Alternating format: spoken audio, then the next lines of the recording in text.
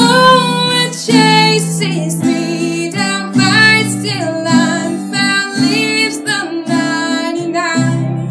I couldn't earn it, I don't deserve it, still you give yourself away. Oh, the overwhelming, never-ending, reckless love of God.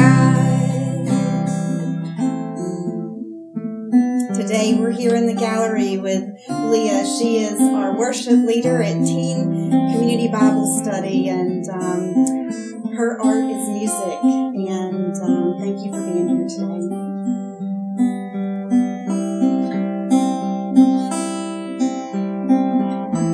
When I was your foe, still your love fought for me. You have been so, so good to me. When I found no word, you paid it all for me.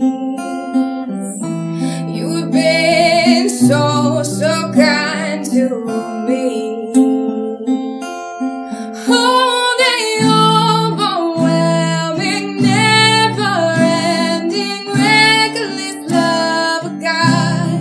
Oh, it chases me down, fights till I'm found, leaves the 99. I couldn't earn it, I don't deserve it, still you give yourself away. Oh, the overwhelming, never-ending, reckless love of God.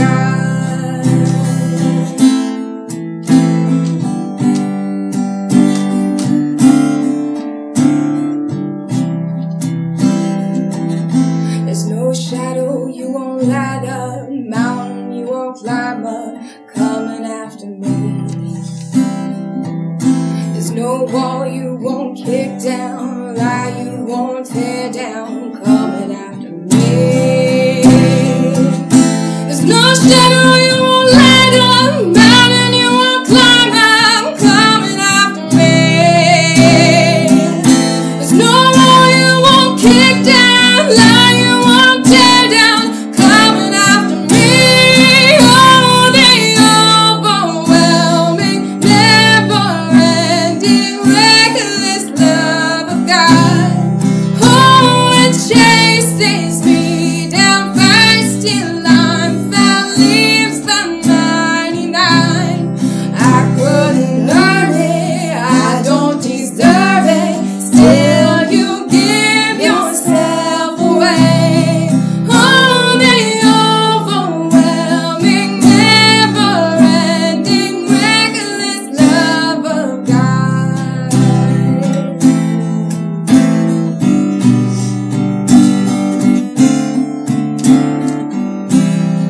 Oh, the overwhelming, never-ending, reckless love of God.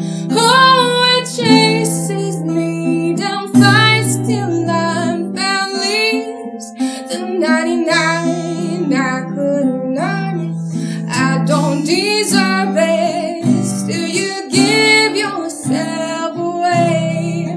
Oh, the overwhelming, never-ending, reckless love of God. Oh, it is just so hard not to sit here and want to sing with you.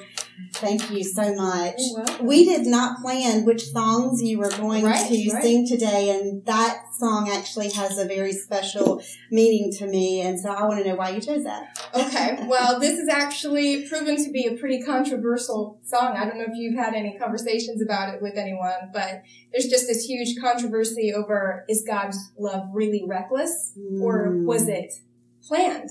You know, and so I've heard the back and forth, and at first I was unsure of how I felt even about this song. Sure. But it's kind of won me over. I really love this song now because God is not a reckless person. His love was planned, but to love us is certainly kind of reckless. I mean, yeah. Well, for me, a dear friend sent that to us after a time together here at the beach, and I'd never heard it before. And I just, like you, it chases me down, fights till I'm found, and it leaves the 99. I couldn't earn it. I don't deserve it. And he still gives himself away. I mean, you know, it's so powerful. Well, I have had the great joy of worshiping with you as you led us and the teens in the area into worship, or ushered us into worship on Tuesday nights. But you have a great testimony, and when God impressed upon me as I prayed through who the guests would be on the show, I came up and I said, would you please come and share your story? So will you share that a little bit? Absolutely. Okay, absolutely. I've just loved to sing ever since I was a young girl. There's so many pictures of me doing choir at my grandparents' church, and you know, just always sort of lost in the crowd, but wanting to sing. And I had 3 brothers who were brutally honest with me about how they felt my singing came across. And so I would just sing at the top of my lungs. I'd walk through the house whenever I was doing my chores, just every day at the top of my lungs. I didn't care what song it was, if it was Disney princess music or, you know, Christian hymns. I was just singing. So you really have a song on your heart all the time. All the time. Yeah. All the time. Everything comes out in song form. Me too. And my brothers just one day, they just had enough. And they said, Leah, would you please just stop? Nobody wants to hear it. You sound like a dying cat. Oh, gosh. And brothers are horrible sometimes. I know brothers are horrible, but they kept it to themselves for that long. Couldn't they just continue to keep it to themselves? Right. So I wasn't sure if I believed them. You know how brothers are. Yeah. So back in the day, we had those cassette players and recorders, and so we had one of those. And I said, I'm gonna see if I really sound like that, because you know we all sound different to ourselves sometimes. So I got a cassette and I put it in there and I pressed record and I sang a little song or something, and I played it back to myself, and I could not believe that is how I really sounded. And I mean, it wasn't a dying cat, but it was not how it did not portray the worship that I felt in my heart. Yes. And I said, that's it. I'm never singing again. I mean, I was only 10 years old. Yeah. But I said, I'm never singing again. Never ever. That's how I sound. And as much as I want to sing, I'm just not gonna, you know, put my family or anyone else through that anymore. And that lasted about a week. And I just went right back to singing. Because God was building that muscle, that voice muscle. And now that I realized, spiritual muscle. Exactly. Yeah. And so now that I realized that I was not the best singer in the world, I just started praying, because that's what I wanted more than ever. I love to worship God, and I wanted it to be a joyful noise. Yeah. And so I just kept praying. I said, God, if you would give me the voice to worship you, if you would just bless me with a voice to sing. And I said, I promise I will never turn down an opportunity to worship your name. Yeah. And God has put me to the test with that promise. Yeah. And you've kept it. When people call, you go. And I love that. I do. So what's your next song that you're going to play for us? Next song, let's see. Do you know Good, Good Father? Oh, of course I know Good, Good Father. Love this. Yes.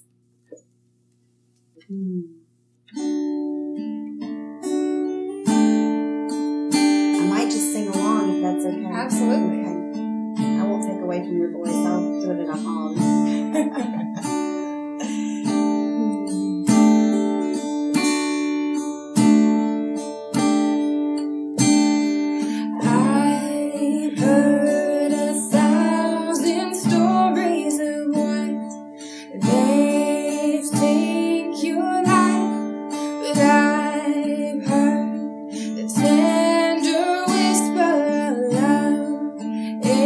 The dead of night as you tell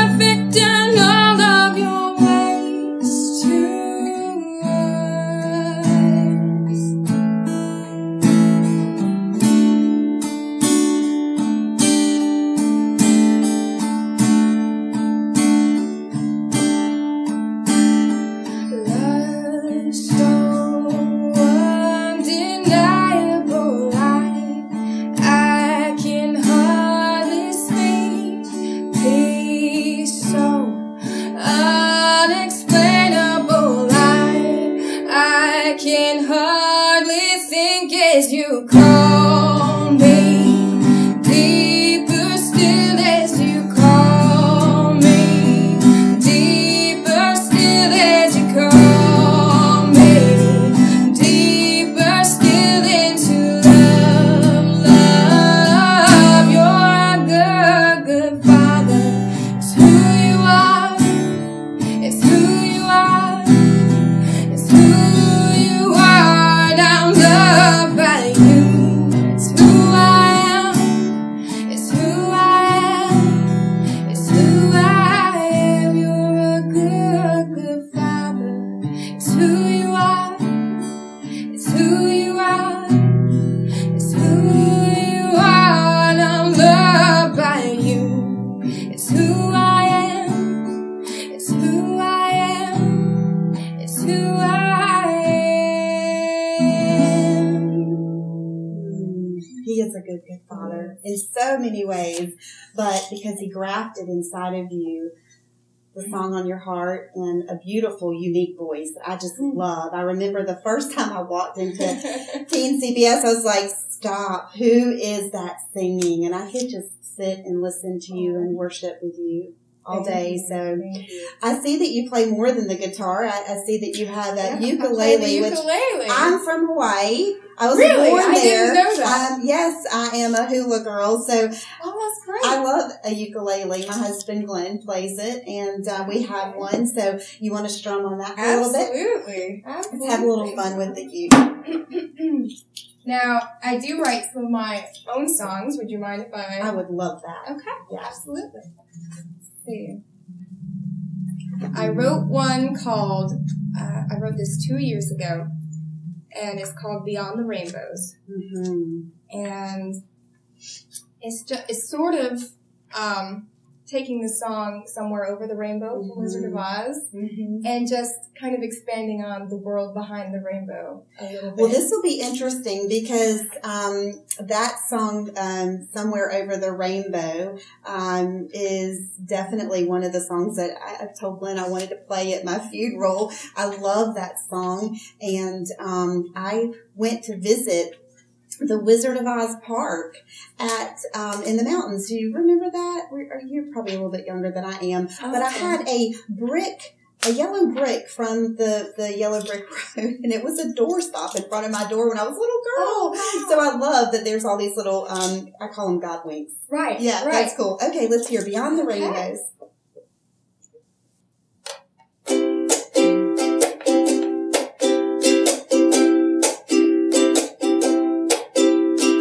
Let me tell you about a place I know above the sky where there's streets of gold. I know one day that's where I'll go,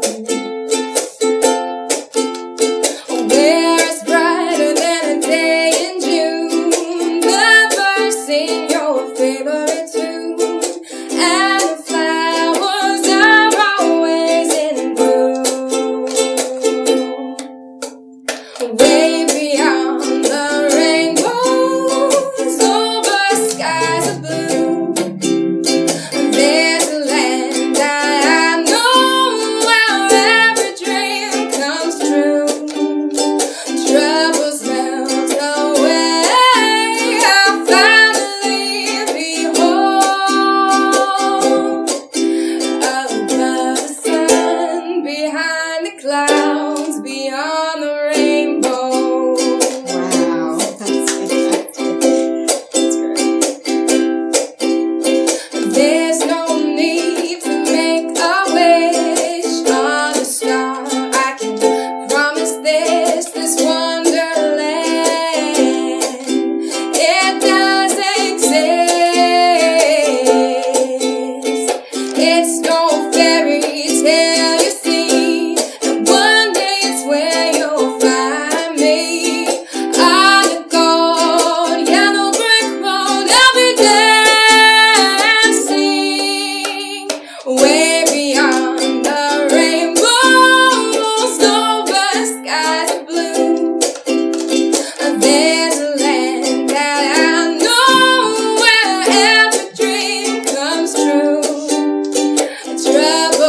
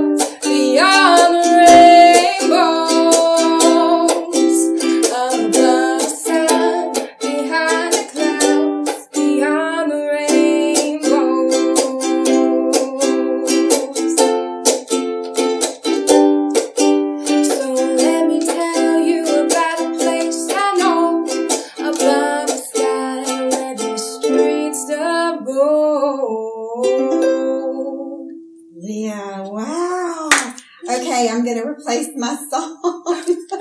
And that is just beautiful because that's everything. I mean, this isn't our home. Right. And I just love that. That is beautiful. What a great take on a great song. Mm-hmm. Right. So, well, with us segueing into your originals, do you have a song that you're working on right now that there is one. There's a work in progress right now. It's called Vessel of Christ. Okay. And where did that come from for you? I was outside. I was taking my dogs for a walk, and you know how God gives you these moments of clarity in our lives where everything else just fades away. Absolutely. And for a split second, you see the bigger picture. Because all the time with our life, everything going on, we get so busy. We're so close up to the picture. We can't see God's perspective. Exactly. Absolutely, yes. And I was looking around at, God's creation and everything beautiful that He has made. And, we're here for a blink. A blink. We're here for a blink. And, I mean, everything that we do should be for the Lord. Yeah. Because we're only here for a blink. What are we going to do that really matters? Mm-hmm. I mean, and in the end, we're all vessels of Christ. We're all here for His glory. I love that. One of my favorite songs, and I actually, Glenn, for an anniversary gift, printed out a Casting Crown song, Who Am I? And it says that we are a flower quickly fading and a vapor in the wind and a blink. And what are we going to do? And, if we all could just think upon that every day of our lives, I think we live our lives very differently, don't you? Exactly. Mm-hmm. I think so. Mm-hmm. So, okay, are you ready for something fun? Sure. You're going to be like, what? So you didn't know I was going to do this. What's your hairbrush song? Okay. So I brought my hairbrush because when I was a kid, I would sing into my hairbrush in the mirror songs like from Amy Grant, Sandy Patty, and I too thought that I had a voice that I could sing. And one night, it was a Sunday night service, sang to the congregation. Thank goodness most people stayed home on Sunday nights, and there was only like maybe 15 people. But it was an Amy Grant song, and then I just recall after singing that was not God's call on my life. But I love to sing. I always have a song on my heart too. But what is your hairbrush song that you would sing when you were younger? When I was younger, oh my goodness. So my dad is from England. Oh, okay. And he was a piano prodigy there, and just very into classical music. Okay. And that's all we were allowed to listen to until I was about 13. And my first Christian CD was Third Day, I think. Third Day and Barlow Girl were my first Christian CDs. Not bad to start off Not with. too bad, yeah. So I was 13 years old, but up till then, I just knew Beethoven, Mozart, Rachmaninoff, all those guys. Yeah. But we did have Disney movies. So my go-to hairbrush song was Part of Your World from Little Mermaid. Oh! That's great. That's great. Well, with childhood and being a daughter of a prodigy, how has that influenced you in the music industry? Well, my father definitely wanted me to succeed in music. Everything he did it with all his might and all his dedication. He plays chess. He became a life master in chess. Became a golfer. He could have been a pro golfer if he wanted to. He became a doctor. He is a doctor, and he's still really good at the piano. So everything he does everything he does all the way with excellence. And at 5 or 6 years old, he sat me down in front of the piano because I think he thought that I would be like him and just pick it up like he did. Yeah. Turned out we have two very different learning styles. He is very notes and just logically oriented when it comes to music, and I'm really just feel it and write it. He would come home and he would ask me, "What have you learned on the piano? What was today's lesson about?" And I would tell him, "I don't know, but I wrote this song on the piano." And we just had So you were very much more spirit-led. Oh, yes. Yes, even from an early age, sure. I would play by ear and just be spirit-led that way. So, but for a while, because he was not too happy with the way I was learning. I just quit. I quit the piano. I started guitar when I was 14. And I took lessons for a little bit, and then piano I didn't pick up again until my 20s. Okay. So, right. Well, I know that every single Christian has those times where we just feel really distant from the Lord in our walk. I don't think there's anybody that's walked with Him that hasn't felt that separation at a time or two. Right. So for you, when you're in that space, what's your go-to like for worship? Do you worship with just your vocals? Do you pick up an instrument? What does that look like for you? Wherever I am, it's always vocally. And if I don't have an instrument lying around, I'll make an instrument out of anything that's near. But definitely, we all go through those times where I was talking to someone the other day. I was working on a song called Embers, and our passion for Christ is a lot like a fire. There's so many songs about Soul on Fire, or Start a Fire in Me. There's so many songs about that, and that's for a reason. Yeah. And I just love that analogy because our fire can flicker and wave and sometimes go out. But my song Embers is about, as long as we have the coals, as long as we have the embers there to make that fire spring back up, that's all we need. That's what God cares about. That's the heart of us. I am sitting here in awe that you're saying this because last night we had Julia Brown, just a sweetheart that's visited. So yes, she was at our house last night for dinner, and we had this very conversation. She goes, I want the Spirit and the fire to be in me, and I just want to do ministry. And I said, mundane faithfulness, consistency, just slow and steady. I said, what happens when you're fire? It goes out quickly. Right. I said, but if you can just be an ember, if you could just be a small spark and let God use that, that's what the Great Commission is about. Exactly. Just being a simmering of so the same thing. I love that. Isn't that cool? That's great. I can't wait for you to ask her about that. Yeah, so she'll see the video and she'll be like, what? So you just affirmed what we talked about last night. Absolutely. So, it's probably about time for us to wrap up today. You have been a blessing to me and to so many others. You asked me last minute if there was a song that I really like these days, and I sent you one. Would you close us with that song? I just love it. It's called Clear the Stage, and the lyrics are clear the stage and set the sound and lights ablaze. It's the measure you must take to crush the idols. Jerk the pews and all the decorations too until the congregation's few, and then have a revival. Tell your friends that this is where the party ends until you're broken of your sins and you can't be social. Then seek the Lord and wait for what He has in store and know that great is your reward. So just be hopeful. I love that song, and it's on repeat all the time in my house these days, and I would love for you to close us out with that. Absolutely. Thanks.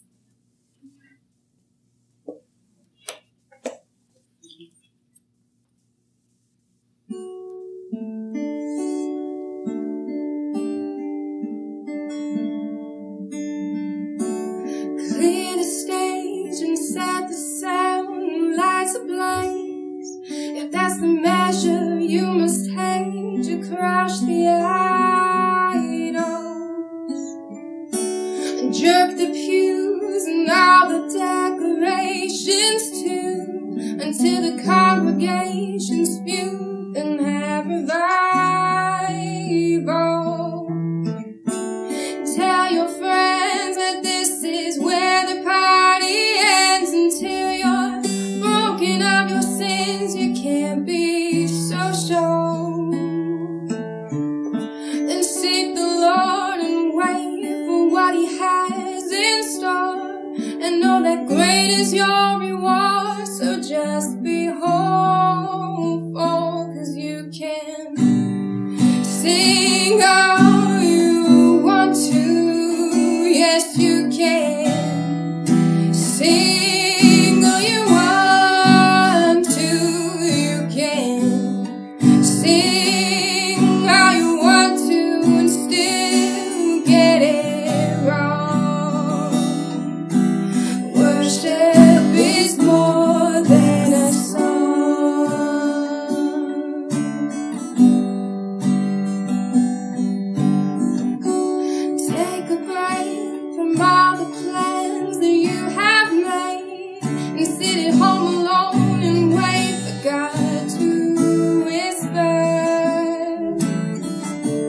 begging,